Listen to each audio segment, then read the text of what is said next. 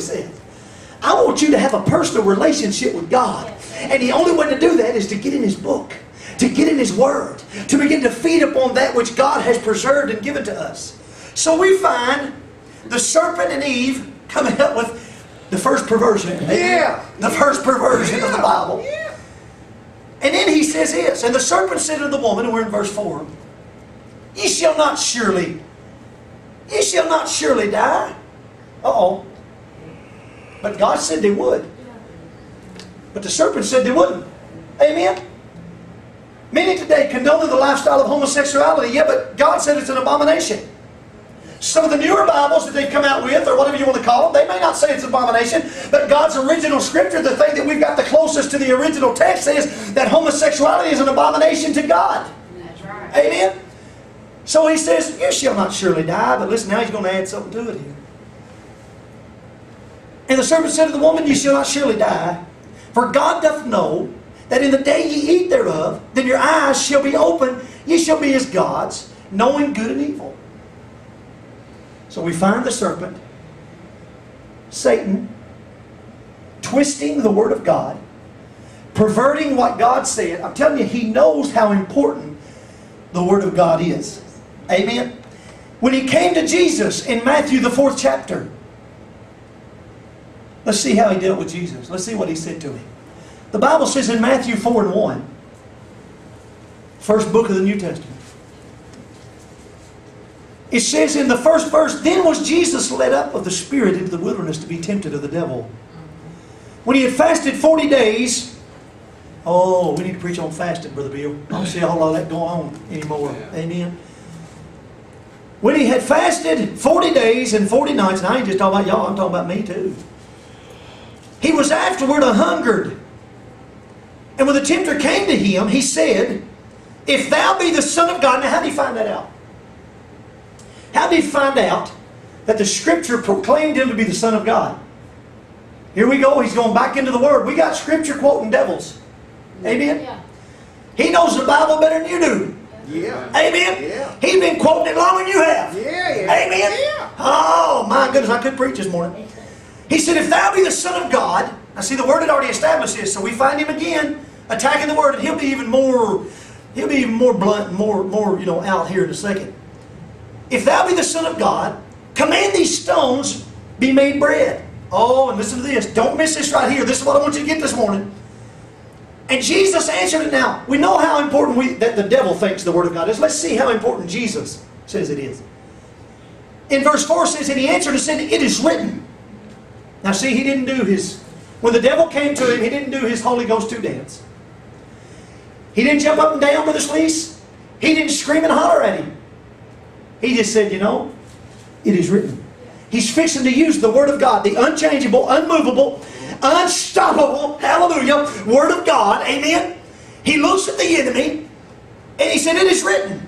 Don't miss this.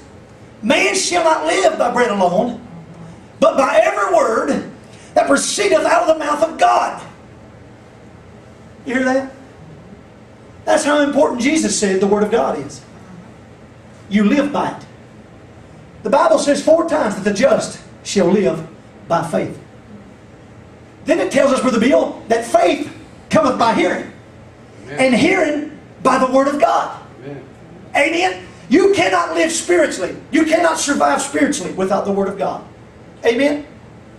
And that's what Jesus is saying here. Not by bread alone, but by every word that proceedeth out of the mouth of God. If your faith is built on the Word, the enemy knows this. If your faith is built upon the Word, as long as you continue to have your faith built on that solid foundation, then the gates of hell, every scheme, every counsel, every plan, every manipulation, everything he comes against you with will not work, because the gates of hell cannot prevail against the foundation of God's Word that you have built your life upon, that you have built your faith upon. There's only one way in these last days that we're not going to be deceived. Amen? And that is if we know the Word. Whenever that man out there in California, wherever he was from, whenever he said the rapture is going to take place on this day right here, if you knew the Word, then you would know that what he was saying was not correct. Because the Word says that no man knows the hour, no man knows the day when the Son of Man cometh. Amen? None of us know. So that whenever some of these preachers get on television before the thousands and they spew off their stupid mess, we should be able to say, hey, wait a minute, and don't line up with God's Word. And if it don't line up with God's Word, guess what? It ain't true. Amen? Because let God's Word be true and every man be a liar. The Word of God is the only thing solid and the only foundation that you can build upon today that the gates of hell cannot prevail against. The gates of hell can take you down if you're built on denominationalism. The gates of hell can take you down if you're built upon man's bylaws of the church. But the gates of hell cannot stand, cannot come against, cannot destroy your foundation if it's built on the Word of God. The enemy knows how important the Word of God is. Jesus tells us how important the Word of God is. And you can keep reading there. You know it as well as I do this morning, that whenever the devil would say things, Jesus would say, it is written.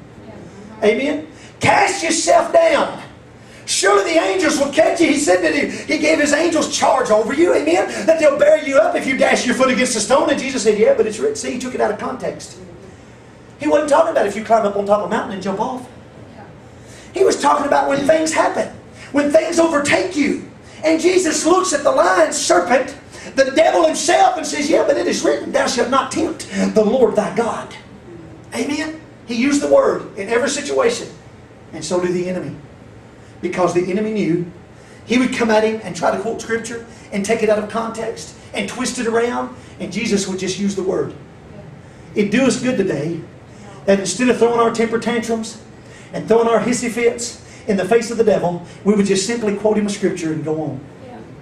Because I got news for you. God's Word is the same yesterday, today, and forever. Jesus said, heaven and earth will pass away, but my Word shall remain. It was there in the beginning. It will be there in eternity future. Amen? God's Word is the only foundation that you can build your life upon, your faith upon, and be able to stand the storms of deceit and the wind of deceitful doctrine that is blowing in the land today. I've told you this before, and I don't just say this about other preachers. I say that about me. I say that about Brother Bill. If what we preach goes against this book, it ain't right. Amen? Because this is God's Word. He will never ever contradict it. He will never go against it. He's not a man that He should lie. His Word is the same forever. It is forever. His Word is spirit and life. That's what He told His disciples. You know, Jesus said, no man takes my life, but I lay it down freely. And He said, if I lay it down, I will take it back up again. And after He spoke that, there was not a devil in hell that could stop Him from coming forth out of the tomb on the third day. Amen. Because once His Word was spoken, that settled it. Amen? It was spoken, just like God in the beginning said, let there be light, and there wasn't a devil anywhere that could stop that. Right. Some says the original Hebrew text said that God spoke and said, light be. And you know what happened? Light was. There was nothing that could stop it, Brother Bill, because once God's Word is spoken, it cannot be stopped. The gates of hell cannot prevail or overcome the Word of God. That's how I know this morning. Even when I don't feel His Spirit, and I don't feel His Spirit every day. Amen? I don't know about you. There are times that I go through that I don't feel it running up and down my spine, amen, in goosebumps.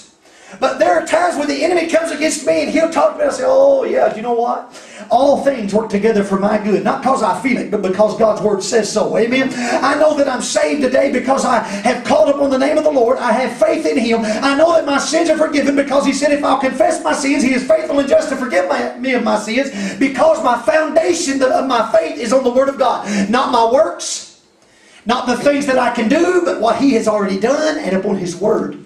The only foundation that will be left remaining when the wind blows and everything comes crashing down around you. If you have your foundation, if it's the Word of God, if you have built upon that, Sister Nancy, then the gates of hell cannot prevail against it. Amen? Amen. The gates of hell cannot prevail against it. You can put your faith in a man and you will be highly disappointed. You can put your faith in a church and you will be highly disappointed. You can put your faith in a denomination and you will be highly disappointed. Oh, but you can put your faith in Jesus today. Amen. He'll never leave you, never forsake you. He will never let you down. Amen. Amen. The gates of hell shall not prevail. So we're talking this morning about how important the Word of God is. The enemy knows it. Jesus knew it. Yeah. Jesus knows it. God knows it. He tells us all the way from the front of the book to the back, even through all the writers. David says, Thy word is a lamp unto my feet and a light unto my path. David says, Thy word have I hid in my heart that I might not sin against you. So David knew how important the word was. Amen. Amen. The enemy knows it. God knows it. The only people that don't seem to know it is us. Amen. You might say today, oh, I know how important my Bible is. It saves my seat from one service to the next. Amen. Wow. It holds my papers down on my desk. Oh yeah, you really got the revelation there. God's Word is important for us today because man shall not live by bread alone, but by every word that proceedeth out of the mouth of God. And the just shall live by faith. You can't have faith today without the Word of God, because the Bible says that faith cometh by hearing, and hearing by the Word of God. I can read you scripture after scripture that tells us, that points us to the fact that God's Word is the most important thing that you will ever read. I know everybody flocks to the bookstores as soon as one of the new books comes out by one of the Christian so-called leaders. Yeah.